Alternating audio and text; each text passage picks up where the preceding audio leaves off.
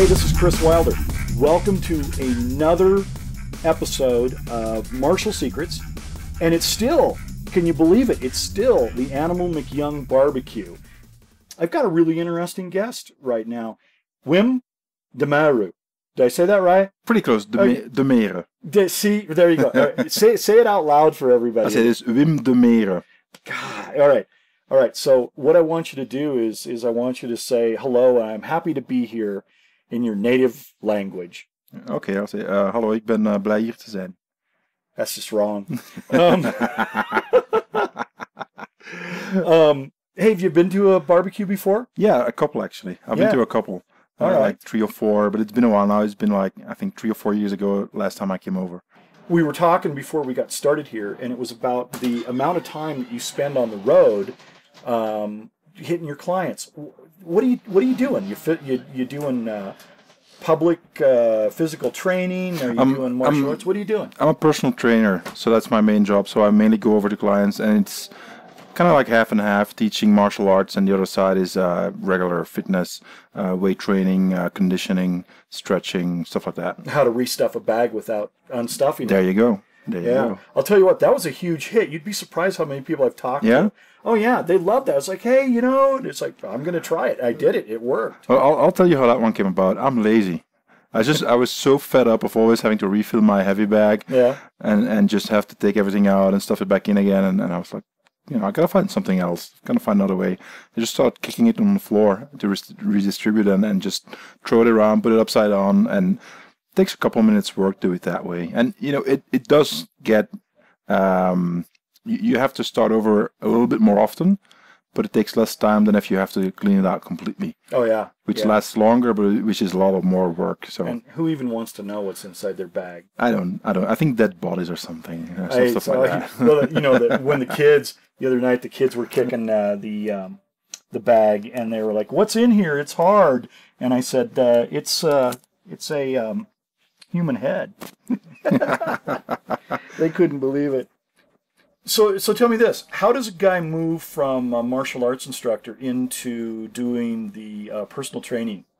It kind of evolved naturally. I started about 17 years ago as a self-employed personal trainer, but before that, I was teaching private classes already to people, wanted martial arts training. And hang on a second. What do you teach? Nowadays, it's mainly Tai Chi Chuan, Muay Thai, kickboxing, Sancho, which is Chinese version of kickboxing. But that's the main thing. Self-defense, obviously, also. So that's what I teach most as far as martial arts go. But on the other hand, it kind of evolved from there, just getting more and more questions. And then people who I was already teaching martial arts also wanted to learn some conditioning drills. And I competed internationally, so I did a lot of conditioning back in the day, and had a lot of experience that way, and started learning more and following courses. And before I knew it, I was doing what a personal trainer does full time. So that's what I became then. Just happened naturally. We were actually kind of corresponding a little bit over something that is going on. And I don't know that I've really resolved it inside my head, but we've got products out there. We've got books and how-tos and DVDs and stuff. And that's part of, what we do for a living. We take the time to do the analysis and to, share, our art with people, and, whether it might be hardbound or, DVD or whatever. But I found out the other day that everything I got out there, somebody scanned it all. Yeah, true. It's all there. Now, granted, you're going to get a virus, you're going to get malware, you're going to get a robot, you're going to get bad stuff. I mean, you have probably better luck if you were to go down and buy a prostitute, in the outskirts of Tijuana, Mexico. I think it would be. I think you would be safer than downloading one of those things, because there's just so much nasty stuff attached to those. But nonetheless, somebody felt that they could just do that. Yeah. Yeah, I kind of felt violated by it, man. I'm a little bit on the fence on the whole issue. Not quite sure, what to do, as are many authors and publishing houses and companies. That it's this whole trend of downloading. Started a while ago, obviously, but I meet a lot of young people now in my class, and for them it's absolutely normal to download anything and copy it. They think it's normal. The problem is when I talk to them, I say, look, I've got books out there, videos out there. If everybody does that and nobody buys them anymore, why on earth would I write stuff? Why would I spend a week going to the United States, stuck in a video? Yeah, you just were shooting I was shooting over at Paladin Press. We were stuck in the studio for 4 days straight, working really, really hard. Let me take a little. Well, I'll tell you what. We'll come back to it. We'll talk about that. Sure. I mean, and my point is, why would I do that? And why would any company, invest in me as an author, producing videos, when nobody wants to pay for it? But they do want to have it. They want to have the product, but they just don't want to pay for it. I think that's called stealing. Yeah, and I have a little bit of an attitude about it. It's like, well, what if somebody goes to the library and goes and gets my book, and reads it, and then uses that info? Is that stealing? There's fair use policy. There's that also.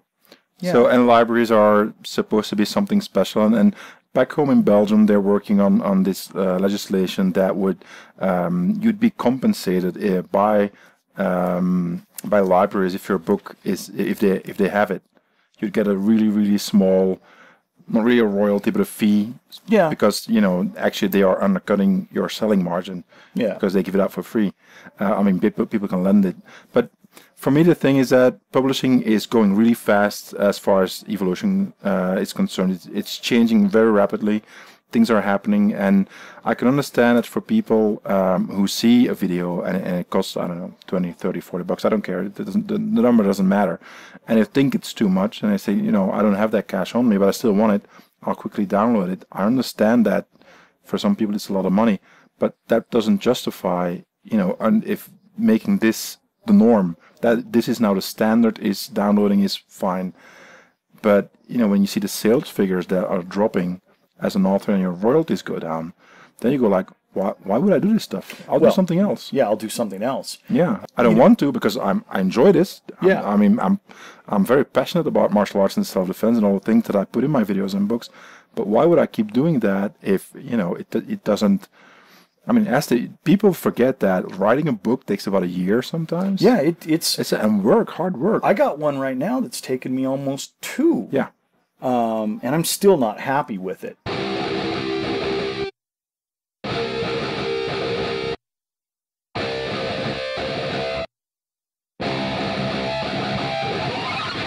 I started training back in the mid 70s. The only place for me to get any real information was from my instructor. Yeah. There was no videotape, there was no DVD, there was no web. Yeah. That, and if you wanted to see something on television, you better be in front of it and see it, because it's not coming on again until summer reruns, and then that's it. Yeah. And so it was a very different kind of context. I think, let me put it this way, I am really willing to work with somebody financially if they've got a real passion for the art. Yeah. But just for some gashead in his mom's basement to download it just so that he can say, I've got it on a zip drive on my shelf, I got kind of a problem with that, because, they believe that information has no value. That's what they're saying. Yeah. And I'm saying, I think it does, because I got the sore joints and I got the bruises to prove that the information does have value. True. And something else too, and I think you'll agree with this too, is that the videos and the books really are introductions. Yeah. They're not, you can learn a lot from them, but you're never going to get really the essence of it until you've spent time with somebody who knows it. Exactly. And I think that's one of the things about the martial arts that people miss, is it's not like downloading a music thing. Because you know what? I can go see Motorhead, who I've seen 7 times. I can go see Motorhead, awesome. And enjoy the show and everything. And I can listen to the music. And the show and the music are 2 different experiences. Yeah. You know what? The video and training with somebody who produced that video are 2 different experiences. It's true. One of them is really profound. One of them is just good background. Yeah. And I'm not dismissing the background of it. No, it's like you said, it's an introduction. just to give you an idea, I did my first video series with Paladin Press a couple of years ago, the Combat Sancho series, and it's 3 sets of 2 discs, so it's 6 DVDs in total. And anybody can get that at Paladin. They can get it at Paladin Press. So it's a lot of material. They told me that at the time when we shot it, they never had a shoot where they shot that much material. So it's a really, I mean, lots of information. I'll show everything, I explain everything, etc., etc. And looking back at it now, I've only scratched the surface. Yeah. Of what I want to put out there. We just shot the second part about tactics and mindset. That's what we did this week here at Paladin Press. But just like you said, it's just an introduction. And people, they stare at that and they stare themselves blind, focusing on little details, but they don't see the big context. You can't give such a context like that in a book or in a DVD. It's not possible. But like you say, you do it in class and you ask your teacher, and sometimes it's really small things that suddenly make it click in your head, like, okay, that's what he means. That's what the whole thing is with this aspect here, or this technique, or this form, or whatever. And that just takes a lot of training. It's like you said, I don't believe in secrets. I only believe in knowledge. I don't really believe in secrets either. I'll give you an example. I've been training in Tai Chi Chuan for a very long time. And we particular version. The former head teacher of the style, Chen Ting Hong, lived in Hong Kong, and he was a really interesting guy. They called him a Tai Chi bodyguard because he would stand up for Tai Chi people when they got their asses kicked by the hardstyle guys. When they were working in, training in the parks, etc., and outside, they got beat up, and he'd go outside and he beat up the hardstyle guys. So they called him the Tai Chi bodyguard, and because he was one of the few guys who actually could fight using his Tai Chi techniques, the press called his style practical Tai Chi Chuan. And the current head teacher, there's Dan Doherty, my teacher's teacher, and also my teacher, because I train whenever I can with him. He kept the name, so we call it Practical Tai Chi Chuan. Yeah.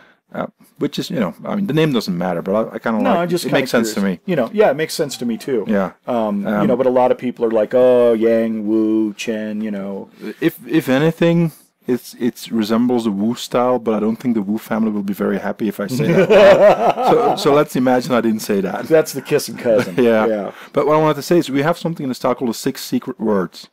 Yeah. And I once had a whole discussion with somebody about that, and because he wanted to know them, and I said, you know what, I'm not going to tell you. And you know why? Not because they're so the name is 6 secret words, but they're no real big secrets. But they're practical fighting concepts. They're things that you can use to be better at the art that you practice. But I can tell them right now, but they're only the 6 words. But if you don't practice, you don't know what it means. And if you train hard and you train a lot and you practice and you go out there and you get into trouble and you have experience, some of these things will make perfect sense, and you'll see things in a different light that you've been training for maybe decades, and all of a sudden when you see that word in that context, it just makes sense. Sure. And that's one of the things. It often happens in Chinese arts that they have certain concepts that you have to remember, the characteristics of the style. What's one of the 6 secret words? For instance, one would be slapping. Okay. Now, doesn't mean anything. In and of itself, it doesn't mean anything. But that way, when you see it within the context of the whole style, and that's a whole other discussion, it makes sense. Sure. And that's the same thing with many other things. I teach Sancho, the Sanda, the Chinese kickboxing version as well. I've competed in that. One of the things that I tell my students before they start competing is you have to be able to generate forward pressure, and you have to be able to absorb it, defend against it. And they all say yeah, and then they go out and compete. And then I ask them, do you remember what I said first class? Yes. Do you understand now? They say, oh my God, yeah. Because I got my ass kicked because I couldn't generate it and I couldn't absorb it when the other guy came at me. Now, it all starts from there, and then as they get better and better, they can start, instead of absorbing it, absorbing also means getting out of the way. Sure. I mean, it doesn't necessarily mean standing there and taking it on the chin. But you have to be able to do it. Because if you're in a competition type setting, and it doesn't matter how hard the sport is that you hit, how hard that you hit, full contact or not, doesn't really matter. But if you've competed in full contact, you have to be able to withstand the attacks from the opponent. Whether it's blocking, whether it's parrying, whatever, you have to be able to handle it. And everybody's going like, duh, of course you have to. Yeah, okay, until you're in front of a guy who's actually going to try to kick and punch you as hard as he possibly can, preferably knocking you out. And then it all changes. And then you have to be able to pull all that stuff off that you were so good at in the gym or in class, when you're scared out of your mind, because you can see in his eyes that he's not going to hold back. No. Like all your training partners did. No, he's going to knock you out. And it's going to hurt. And you just saw the guy before you were getting knocked out, and his nose was plastered all over his face. There was blood gushing out. And that was the fight before you got on. You're like, oh, okay, this is how it goes. And all of a sudden, you have to be able to pull it off. And that's one of the things that I mean, is that sometimes it's just very simple things. I've had it that I'd been training for over 10 years on one particular thing, and then all of a sudden I understood what my teacher said, that it all of a sudden makes sense. Like, okay, that's what he means. Like they talk about opening the quad, opening the hip fold, and opening and closing it. I didn't get it until I felt it. It didn't make sense at all. I'm like, okay, sure, wow, what does that mean? And it's so vague. And then when you get it, okay, then it started making sense, and then other pieces of the puzzle fall into place, and you build on that. And then like 10 years later, you realize, no, that wasn't really what it meant. This is even a better explanation. You know, and that keeps on going, that process. I know, isn't it great though? Yeah. Because I mean that makes for a bottomless study. Yeah, exactly. You know, and I enjoy that. Well, let me ask you this, and I don't want to turn this into a story about me, but you know, you're talking about opening and closing the qua, and you've seen the San Chin video. Yeah. Am I doing things that are similar to what you do? Or is it different? It's very different, but there are some similarities. What I absolutely loved about what you said is stacking the bones. Yeah. Because that makes perfect sense to me. Now, when you say stacking the bones, do you mean stacking them so you can withstand vertical pressure of gravity? Yeah, well, I want to stack the bones so that I can generate through my skeleton out of the ground into my opponent. Exactly. But there's a vertical component to that. It goes into the ground, and then you use that to generate energy. Right. The way I see it is, how about stacking the bones in 360 degrees? Oh yeah, well, see, that's the thing, is that I don't really go into the horizontal line of the San Chin. There you go. I only touched on it. I didn't deliberately go into it because there's actually I have to do a horizontal through my upper chest, you know, girdle, my shoulders, but I also have to do one through my hips. Yeah. But you know, I didn't. Well. I don't put everything in the DVD. No, neither do I. But it's like you said. I mean, again, and that's also something that I've noticed, that I have a blog. I'm very active on my blog, and you know, it's going well. A lot of people. And by the way, too, go ahead and give that. What's the address on that? It's very, very difficult. Wimsblog.com. Wim's blog. Okay, I got to get that right. It's just my first name, wimsblog.com. Wimsblog.com. Yeah, and I'll tell you what. If you're not if you're out there in the martial arts world and you're not checking out this blog, you should put it on there. I have a couple blogs that I check in on a regular basis, and yours is one of them, because, and I want to tell you why, and I think this is really significant. Your blog, it's not basic, but it's fundamental. By that I mean, it doesn't say, oh, you know, you need to have respect in the martial arts because respect does this and respect does this, yada, yada, yada. We've all, okay, fine. You know, either you're going to have it or you're not going to have it. But what you talk about is not those basic things like that, but you talk about the fundamentals, which are things along the lines of, hey, I saw this video and it demonstrated a key aspect of the training that I think is really important, and let me show you what it looks like. By the way, I think it was absolutely the most gutsy thing putting that fight. How old were you? That video you put up of that fight. Which fight was that? Boy, I don't know. It was. I mean, you had like a tournament or something. Yeah, you must have been. 17, 18. No. I was in my 20s then. Oh, were you? Yeah, 26, 27. Yeah, okay. So I can't remember. Not something like that. Because I got old videos of me like when I was 20, 21. Yeah. And I was looking at it, and it's like, I'm not putting that up on the web. Oh, well, you know, the thing is, I wrote about it on my blog also a while ago, and that for me, the whole thing, I know what I can do. I know what I can't do when I look at my teachers and other people. Sure. I know what I did in competition, Yeah. And I know what other people did. Right. I know whose ass I kicked and who kicked my ass.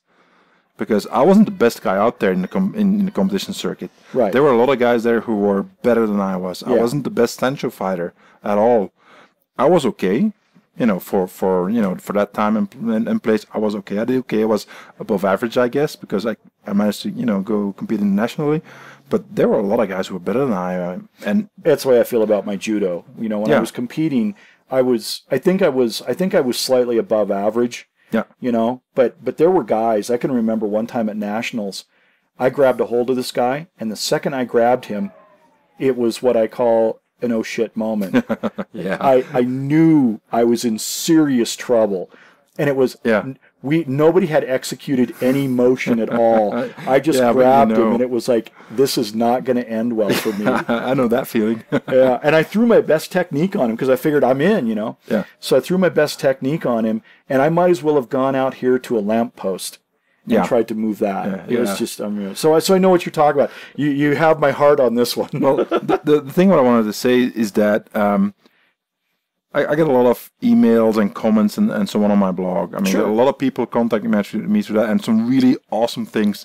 I've met some great people through my blog, and had some amazing contacts. I had been invited to guest teach seminars. It's been a fun ride for me.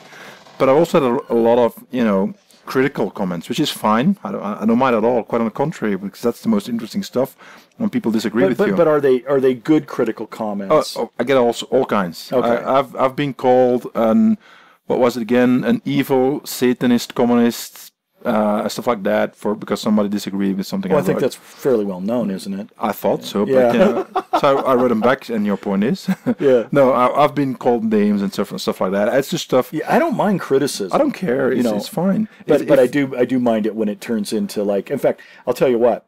I get the same kind of emails, and I just don't read them.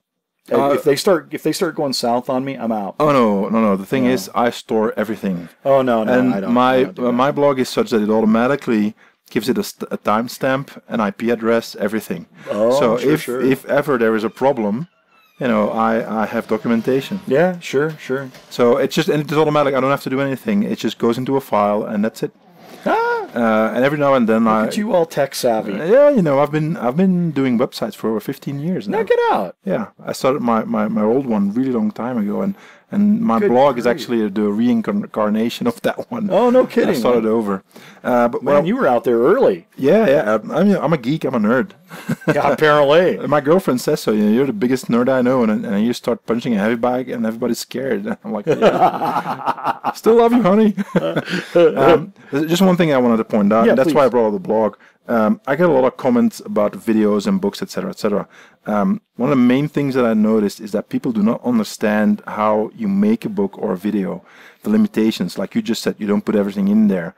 The first book I wrote with Lauren Christensen, who, if you don't know Lauren W. Christensen, you've been living under a rock. That's one. Not to mention that he's a great guy. He's a great guy. He's a really funny guy. Oh yeah. And he's got, some amazing insights, training, and experience all into one. He called me one day, and I was like, "Hey, it's Lauren Christensen calling me," and I'm thinking we're going to have a discussion about martial arts. And he says, "How big of a stud do you think I need to have to hang a HD TV?" Like, oh. But anyway, well, what I wanted to say is, we wrote The Fighter's Body, a book about training and nutrition. Right. That was the first one we did together, and that was my first book. So Lauren had probably written about 20, 30, I don't know how many, already. Yeah. So he showed me the ropes, and I wanted to write the ultimate book on nutrition and training. Yeah, you know how that goes. And he kind of explained to me, like, look, it's all fine, but you're gonna write a freaking encyclopedia if you do that, and nobody's gonna buy it. And as good as it may be, nobody will read it. It won't get read at all. So don't do that. So and he had to constantly, hold me back. At first, he had to push me, write more. And then I found my stride, and he said, no, I have to shut you up because you write too much. And I'm trying to find the balance here because, by nature, as you've heard by now, is I'm a talker. I just keep on going and going and going. It's okay by me, man. But it doesn't work like that. You have to make it, compress it a little bit, give the important parts first and give it in a way that it builds into a structure that you can give more and more and more. Do you teach the same way? Yes.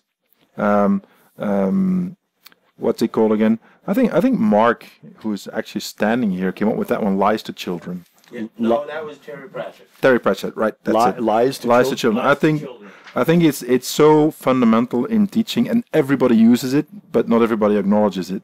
It's just that when you go to school and you learn math as a little kid, first thing they teach you is the numbers 1, 2, 3, 4, 5, and so on. Sure. And then you teach 1 + 1 is 2, and so on. It goes on.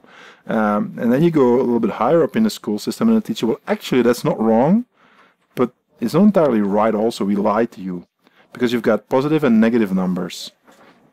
You've got also +1, and you've got -1. So instead of saying 1 + 1 = 2, you should say +1 + +1 = 2. And it goes on and on and on like that. Yeah. And I think and then you go to university and you say, well, that's right, but it's not the whole story. There's more. So we lie to you so that you can understand the whole thing. Because if we give you a high level math as a child of like 8, it's not going to work. You're not going to get it.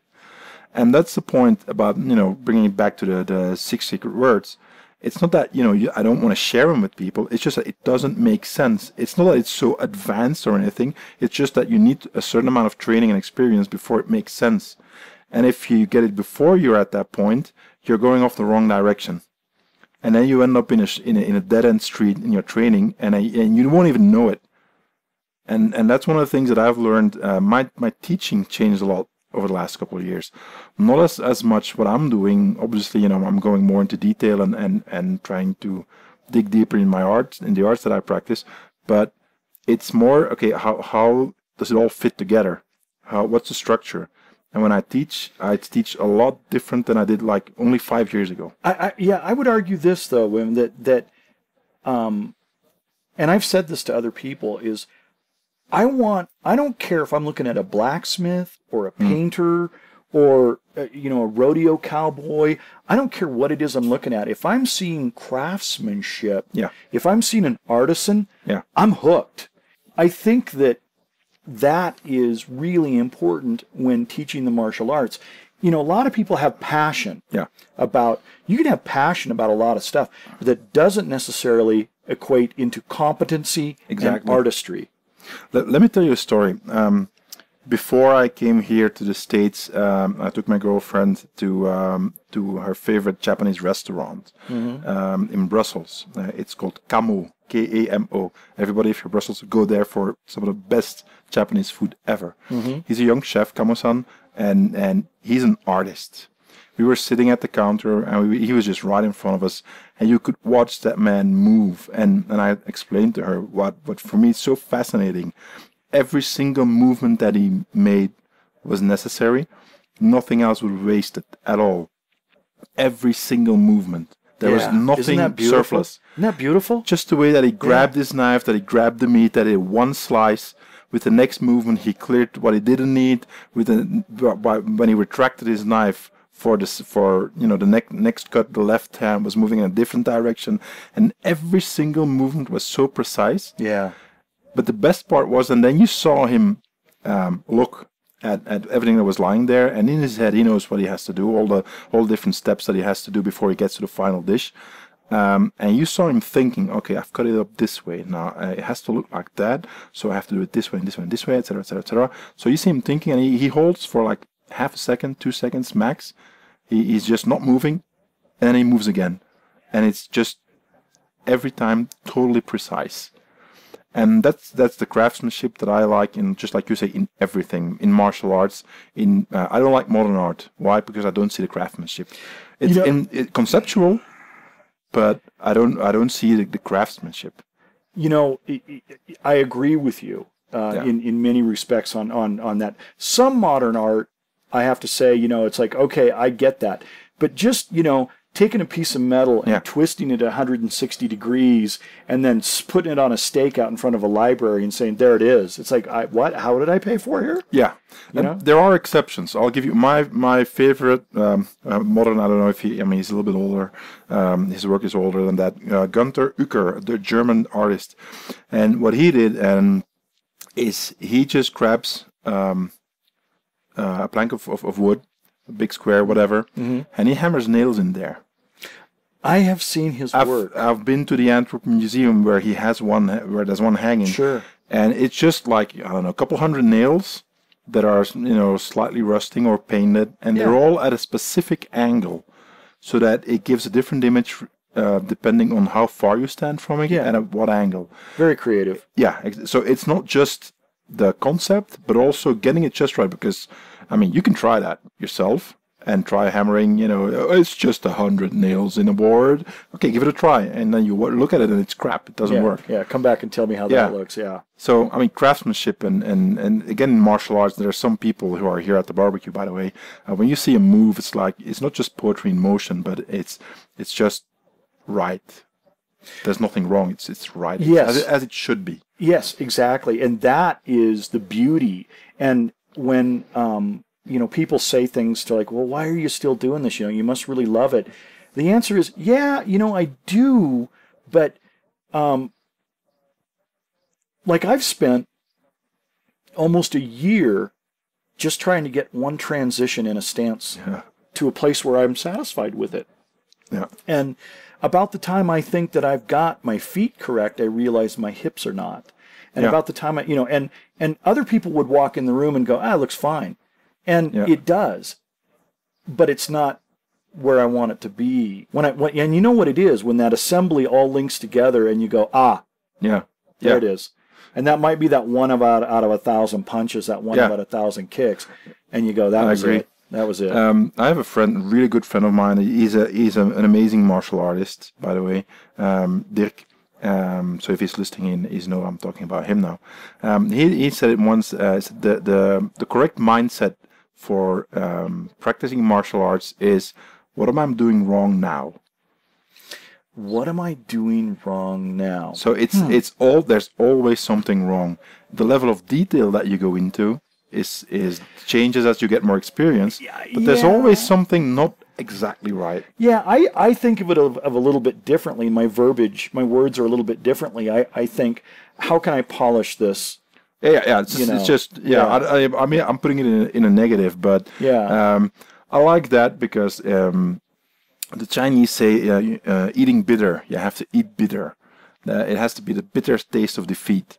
That means that you have to work really, really hard. Well, let me ask you this, and I know what the answer is, and probably most of the listeners, but I'm going to ask you this. Did you learn more when you were in competition? Did you learn more from your victories or your defeats? Oh, no, defeats. Yeah, absolutely. Sure. No question. I mean, victories are fun and nice, but and it's also, I mean, so it's just a snapshot in time, because it might have been that guy's first fight, and my, I don't know, 10th, or it might be that he didn't sleep that night and he's having a really bad day and I'm having a good one. Sure, good day, whatever. Bad day. I mean, it can all happen, so it doesn't mean anything. I mean, competition for me, all my trophies are somewhere in a box, and I've given a couple to my kids to play with, so I don't care. But might are in a box in the garage too. Yeah, it's just who cares? But no, it's true. If it's when you lose. I'll tell you how I got started practicing Tai Chi. I worked in a gym as a personal trainer with a client, and we did kickboxing in the back in one of the rooms there. And the owner said, you do this martial arts thing, and we've got a really good Tai Chi teacher here. Now, I just finished competing internationally, so I was this hot stud, thinking I was all that. And I said, but Tai Chi is for old people. And he says, no, these guys fight. And I'm like, okay. So I went to a class, and I'm a little small guy. I'm a heavyweight. And there was this guy, he was a lightweight. He was really small, very light. What, like 76 kilograms? Yeah, something like that. Like that. I mean, not a big guy at all. I mean, if we would arm wrestle, I just smash him into the floor every single time. So, but we did push hands. And for the people who don't know that, it's just you stand in front of each other. You felt the ground, didn't you? He put me on my butt every single time. And the harder I tried, the more muscle I put in there, the more I fell over. Sure, the worse it got for you. Yeah, so I was like, I gotta learn this stuff. Because if this little guy can do that to me, somebody my size, that'll be fun. Yeah. And I never stopped training. I just kept coming back for more, and I'm still with my teacher. So, and that's exactly what you said. It's the defeats. It's when you lose, when you mess up, when you do something wrong. That's when you have a shot at learning. and it potentially learning. That's the whole thing. Yeah. Because just because you're defeated, you're in such a situation doesn't mean that you actually do learn something. It's up to you.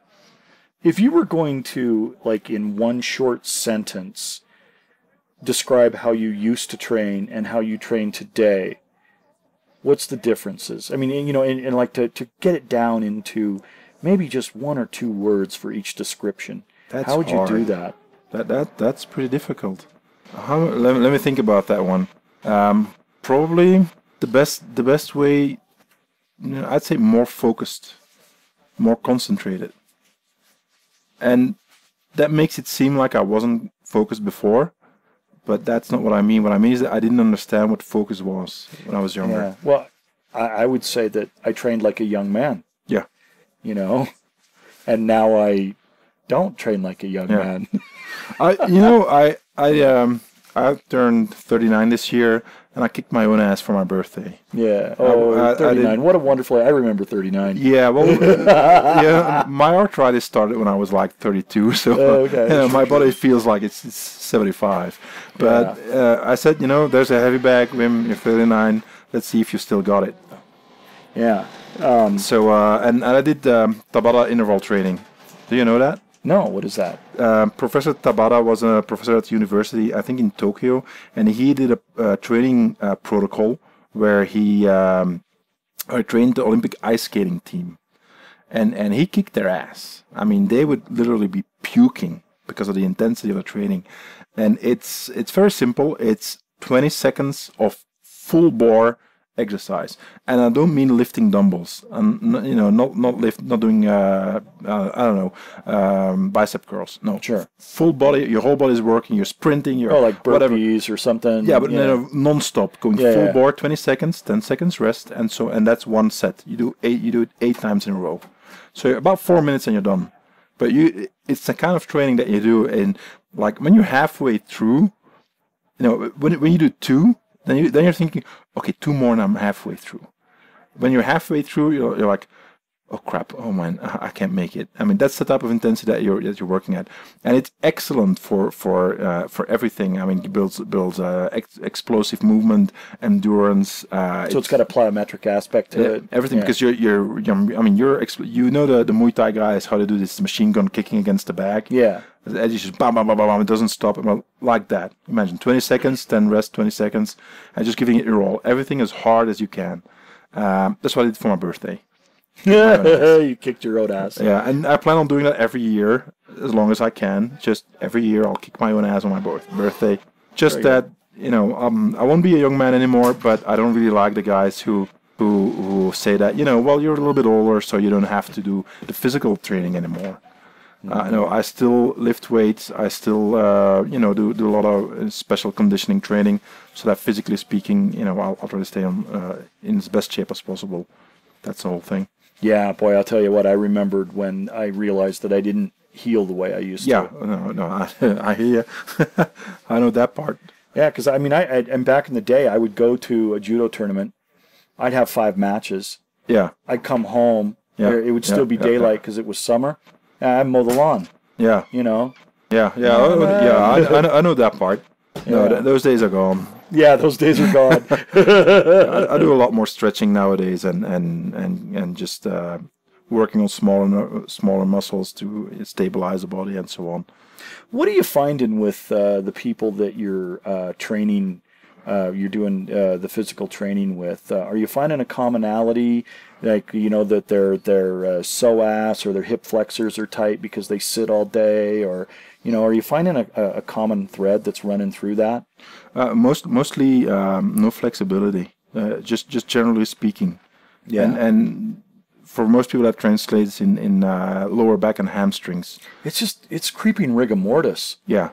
They just don't. I mean, they don't use high amplitude movements anymore, and then they don't understand why they get back problems, or Sure.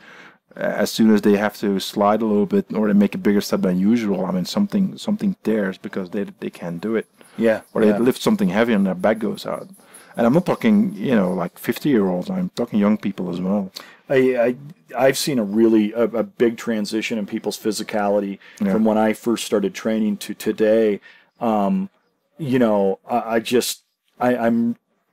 It's that profound that I can see it. Yeah. And you're right. It is about flexibility. I mean, I've got teenagers that can't touch their toes. Yeah, that is. Unless you've got some sort of genetic predisposition to back problems, or you've got something a medical problem. Yeah, it should be possible to do that at that age. I've sent my kids to gymnastics as soon as I could. And my boy, he stopped, but he's playing soccer now. But how old is he now? He's going to turn 9, actually, on Monday. So I got him the laser gun from Star Wars and everything. Anyway, he plays soccer now, and my daughter, she plays. She does gymnastics, but she also. How old is she? She's going to turn 11 in November. Oh yeah. Yeah. Look out. Yeah. So they're all very active. They wanted her for the swimming team as well, so she swims like 2 times a week.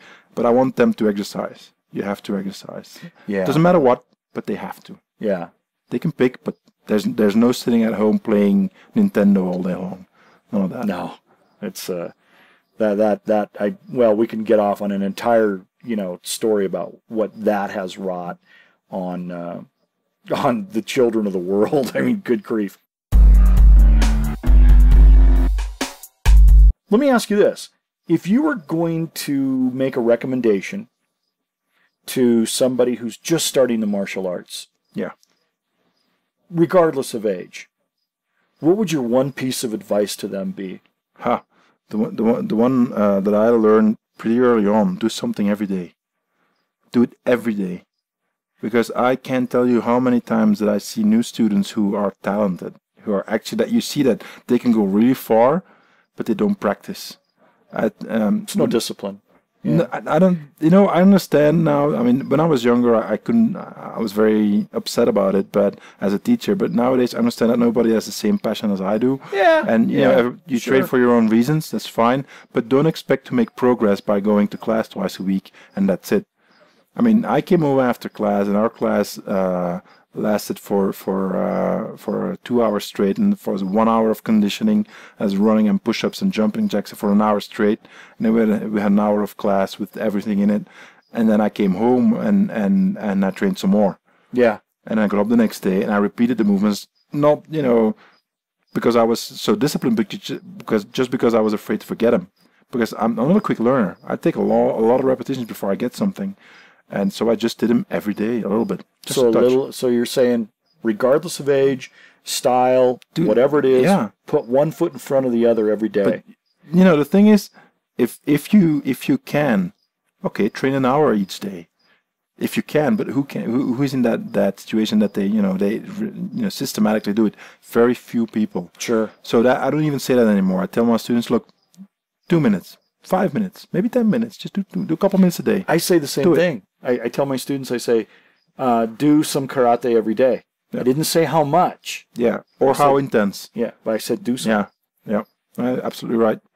Yeah, I mean, gosh, that's a great piece of advice. We're going to close on that great piece of advice, man. Awesome. Hey, listen, this is fantastic. We've talked via email and across our podcasts and and all of that kind of stuff. But, to finally get a chance to meet you, I've decided that if we ever should have to go to blows, I'm bringing a knife. I'm running. I run really fast. I'm gonna cut your hamstring so you can't go back on your weight. That's just mean. All right, my friend. Thank you so much. Thank you very much, really Kris. Appreciate you being here. And to the listeners out there, Martial Secrets, thanks so much for listening. Really appreciate you sticking with the show. Glad you find some value in it. Thanks so much. It wouldn't be anything if you weren't listening. That's why we do the show. And thanks so much. And as always, be well. Nice work. Hi, this is Kris Wilder from Martial Secrets. Martial Secrets is free, but it's not costless. So tell your friends about Martial Secrets. Your good words are the best endorsement we can have. Also, if you like what you hear, buy one of our books, buy one of our DVDs. We think they're pretty good, and we think you'll find value in them too. As always, we appreciate you listening and your support. You can find us pretty quickly by just going to Amazon.com, typing in Lawrence Kane or Kris Wilder, and you can find all of our books and DVDs there. Thanks for listening, and be well.